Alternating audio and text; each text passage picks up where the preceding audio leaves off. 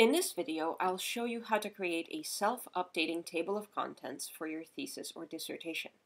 You don't necessarily need to do this, but it's much easier than updating all those page numbers manually, and it reduces the error rate. Again, I'm working in Word 2011 for Mac. Here's my sample file from the previous video with the page numbers inserted. Here's the abstract with a page break and the table of contents placeholder. Now, in order to build your table of contents, Word will look for what you designate as headings using styles. Styles are very handy. You can make a style look exactly the way you want and then assign it to different parts of your work, and they'll be automatically formatted the same way. So, let's create some headings. I'm going to create two levels of them, chapter level and section level. I scroll down to my main text, and here's my first chapter.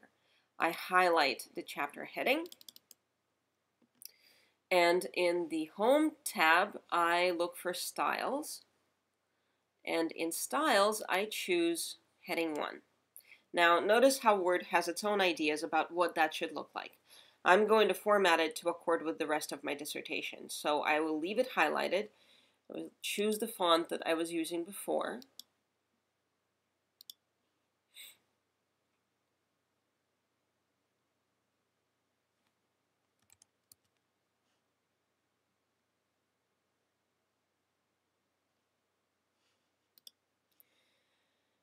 I will make it black, I will center it, and I will make sure that it's the font size that I need. Okay, and now I will right-click here in the Styles on Heading 1 and update it to match the selection. Now, for this document, anytime I choose Heading 1, this is what it will look like. So then let's designate some section headings. They will be Heading 2. Here's the first one, same deal. I highlight, I choose Heading 2. Oops. Here we go.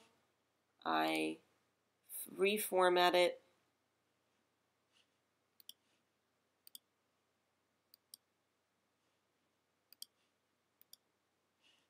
I right-click on Heading 2 and I update that to match selection. You can also say that, for example, if I format the paragraph, you want after section 2 for there to be a space. And then update that to match selection. Now I will find some other section titles and designate them as section 2, as Heading 2, sorry. Here we go.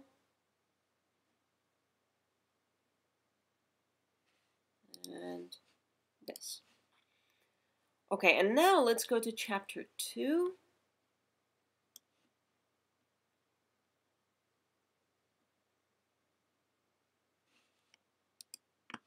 Usually it's on a new page.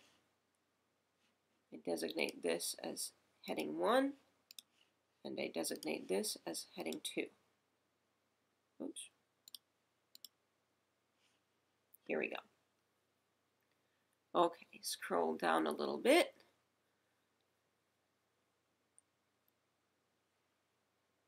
And here's also a Heading 2.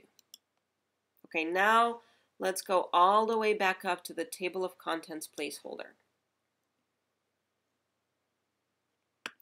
I delete the placeholder. I position my cursor to where I want the table to start. Then I go into the Document Elements tab on a PC. This may be under References. And I insert the table of contents. Go ahead and insert the first one you see.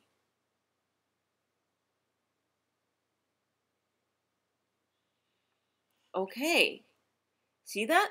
Isn't that beautiful? Again, I have to fix Word's default formatting, like right here, and then make sure that I update the style to match my selection. But the main work has been done.